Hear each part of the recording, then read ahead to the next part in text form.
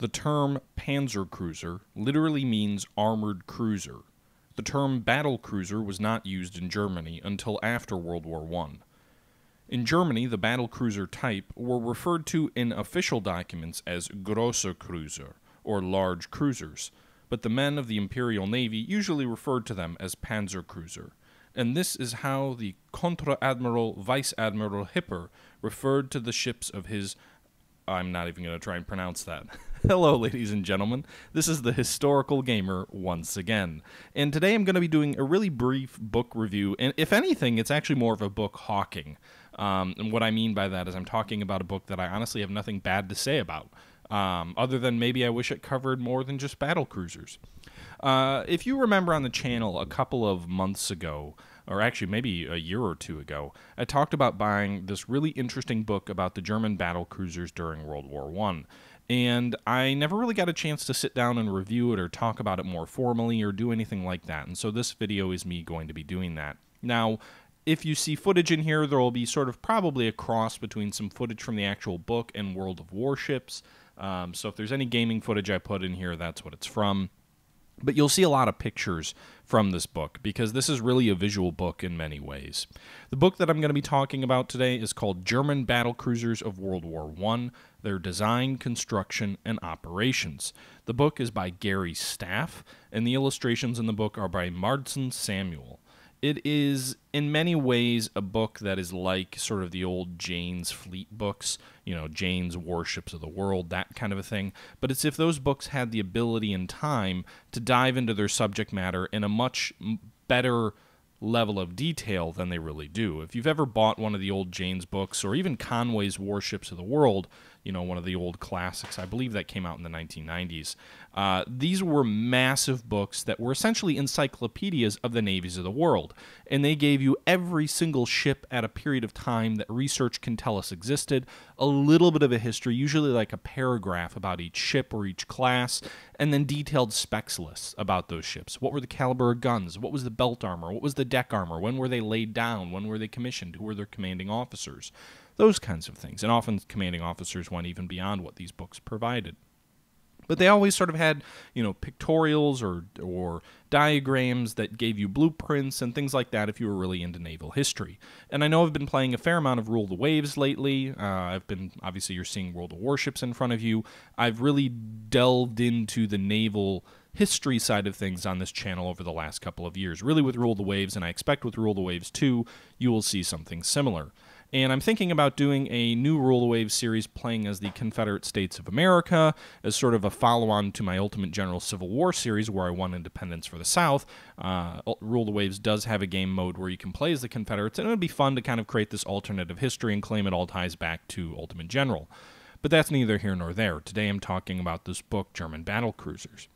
And this book, I mean, just the opening cover is phenomenal. You've got and you'll probably see it on the screen in front of you right now, you've got a full 3D rendering, for example, of the SMS von der Tann. And just for those of you who are less versed in the German Navy, SMS during the period of the Kaiser's reign, SMS is sort of the German designation for their ships. So in the British Navy, you have HMS, either His or Her Majesty's ship. In the United States, you have USS for United States ship. In the German Navy, you have SMS, which is essentially saying the same thing. I'm not going to try and pronounce it again.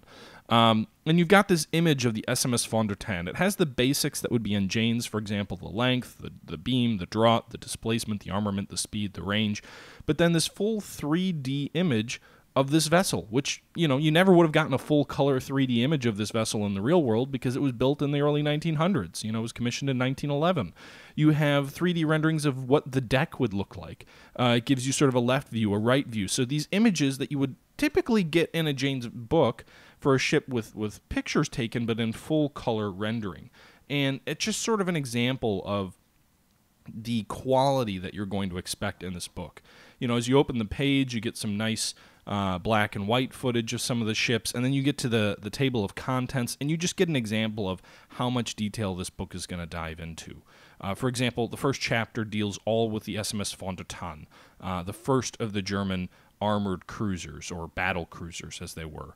Armored cruisers, probably a little bit confusing of a term, because when we think of armored cruisers, we think of the oh my goodness, I'm blanking out on what the Admiral von Scheer's squadron, his 2 armored cruisers that participated in World War I and defeated the British in the Pacific before being crushed by the British battle cruisers at the Battle of the Falklands.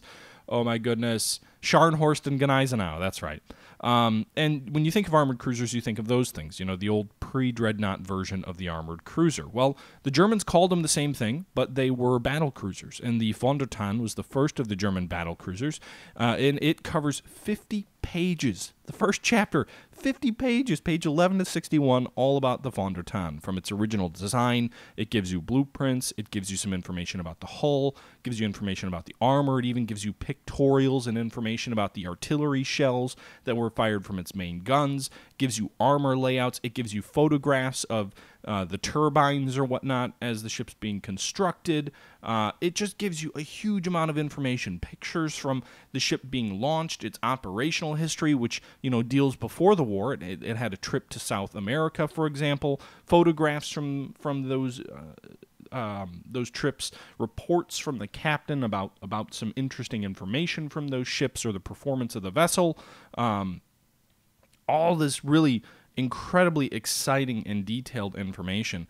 And then it also gives you detail of its combat operations during World War I. So again, photographs of its guns firing, detailed maps and diagrams of where the ship was during different operations. For example, right now, as I'm kind of talking to you about this, I'm looking at a map of the battle cruiser's movements during the bombardment of Scarborough in December of 1914, mining operations into Schwarta Bank in April of 1915.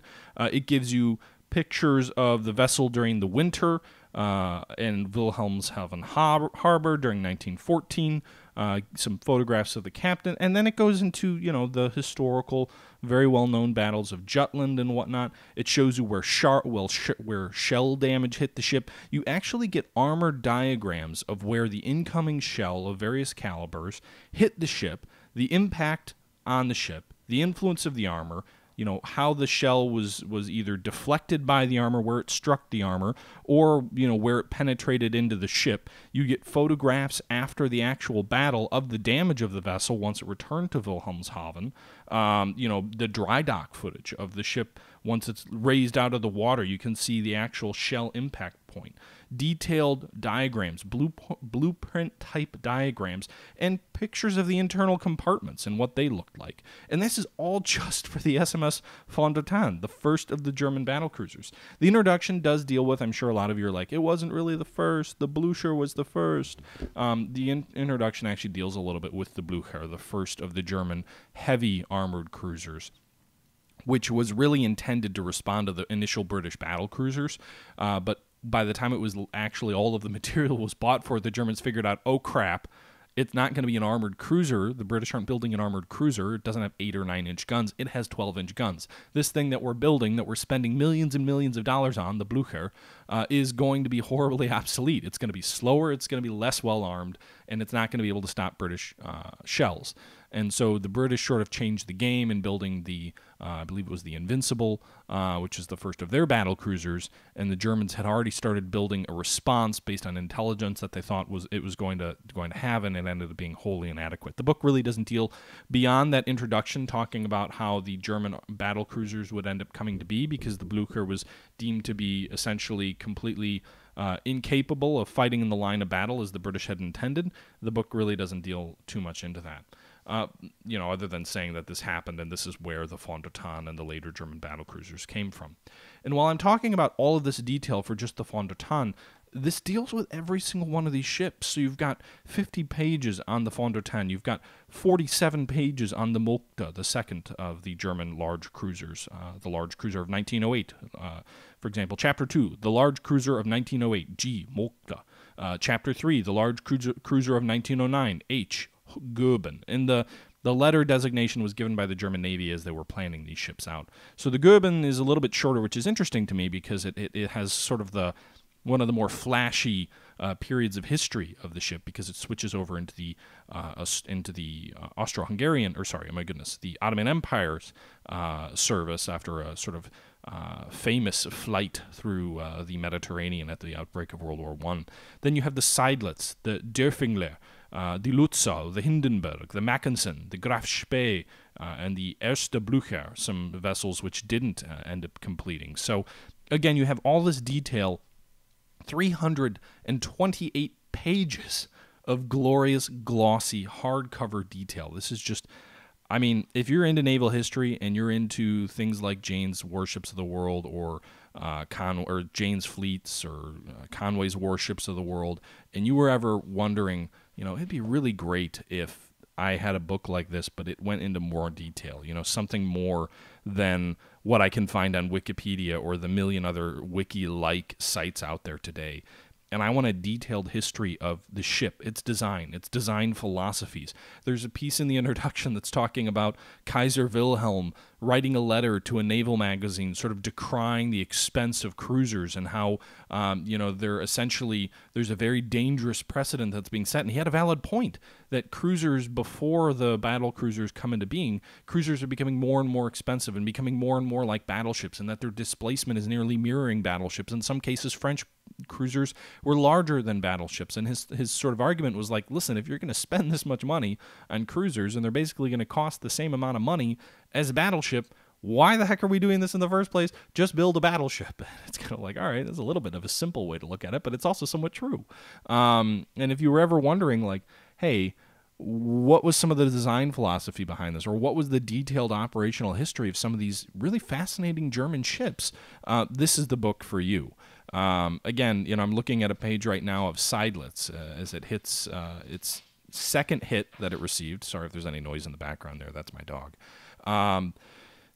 There's a diagram here. Seydlitz, hit number 2 that it received at the Battle of Dogger Bank. And then it gives you sort of, here's the armor that it provides here, a cross-section of frame 68 in the vessel. The armored deck is 155 millimeters.